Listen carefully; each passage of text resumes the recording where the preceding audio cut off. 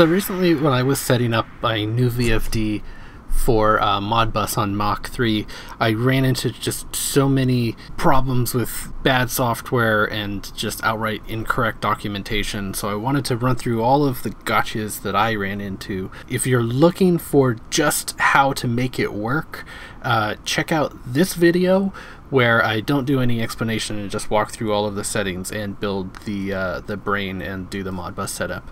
So what I wanted to do here is just go over all of the things that I found to make the Modbus with Hitachi VFD actually communicate properly. Best practice is to use a isolated RS485 adapter, but I got just a cheap Gearmo 485 adapter, USB adapter on Amazon. Check below for a link to that. And I found that it works with my setup, it works just fine. Since the Hitachi VFD only supports half duplex operation anyway, you only need T plus and minus terminals on the adapter, so the rest of it you don't need to hook up. So you could potentially get by with just one of the even cheaper 2-pin 485 adapters, but this just happens to be the one that I grabbed, and it works okay in my application.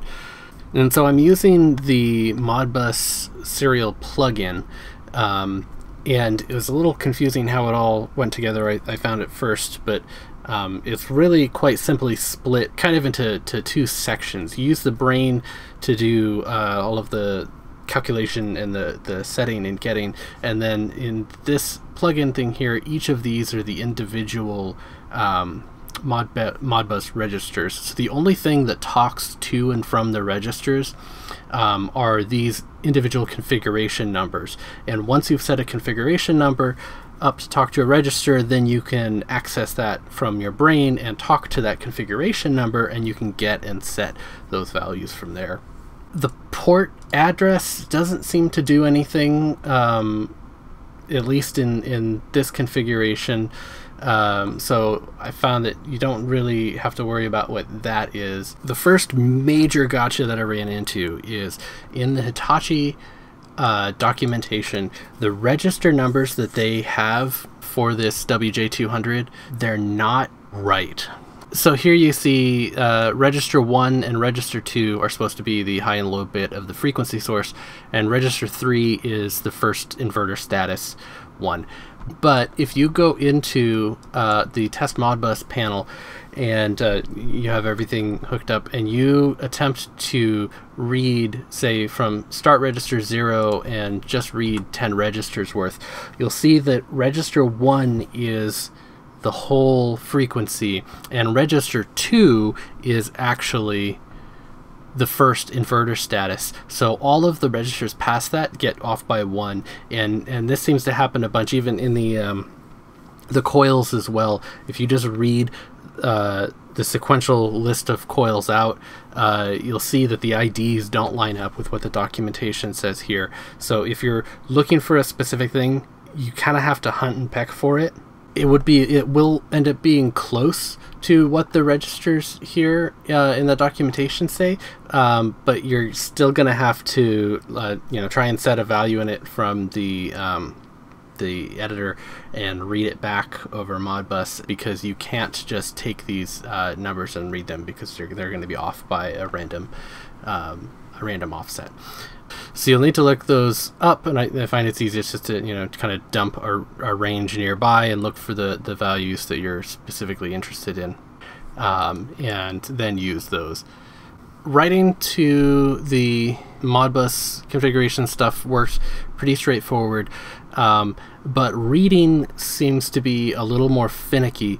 I found that on sometimes when I would first set this up from a clean install, the values in this configuration panel don't always get initialized to the defaults correctly, and so sometimes you'll have things set up for 0, and the timeout affects only the reads because it's not waiting for responses on the writes.